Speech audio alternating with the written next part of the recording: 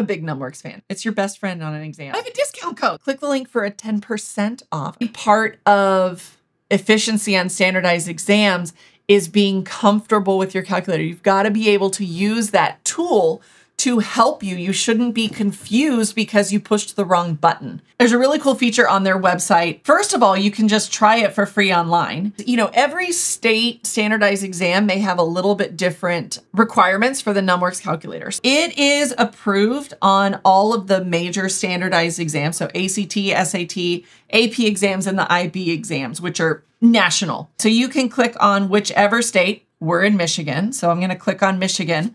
So it lists right there what I can use my calculator on. There are different exam modes that you turn it into, so some of the features are going to be turned off. But what you can do is you can actually do sort of like a trial run. You can put your calculator into these testing modes and see what you can and can't use.